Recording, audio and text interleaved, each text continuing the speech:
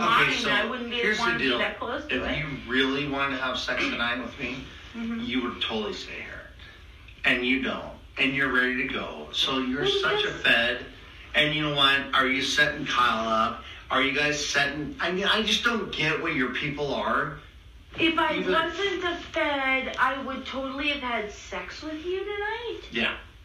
Totally. Would you think you're that big of a stud that any girl walking in here would want to have sex with you? You're not the hottest guy on the face of the planet, Todd. I agree with you. You are irresistible. Okay.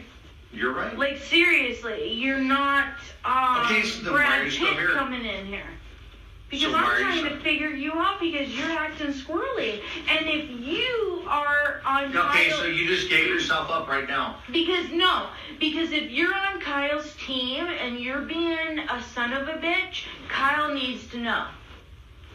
Like, seriously. Because I am on Kyle's side. And if you're going to Nah, you ain't on Kyle's side.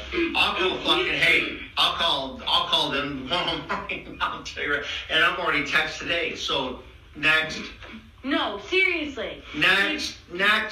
Keep going. You're wrong.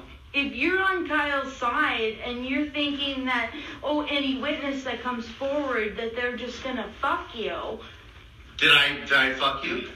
Nope. No, didn't trust you. Wanting to. Didn't trust you. You didn't trust me to fuck me. Because I know. Because I'm an honest witness. And I'm wanting to more be a witness with him than fuck you. Are you fucking kidding me?